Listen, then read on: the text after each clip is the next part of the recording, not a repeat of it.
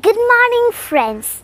Today, 19th June 2021 is celebrated as 26th National Reading Day in fond remembrance of Mr. P.N. Panikkar, who is the father of library and literacy movement in Kerala.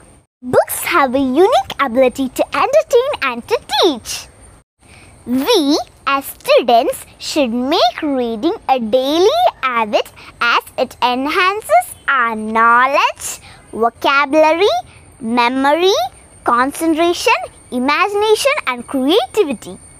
Altogether, reading makes us better human beings by helping us to understand different situations, mindsets and hence improves our feeling of empathy for others. I love to read books and some of my favorite authors are Sudha Murthy, Enid Blyton and Ruskin Bond. Let's dedicate this day to read books, magazines, poems, comics or any matter that gives us peace and joy. Happy National Reading Day, everyone! Have a nice reading day, reading week and reading month ahead. Thank you.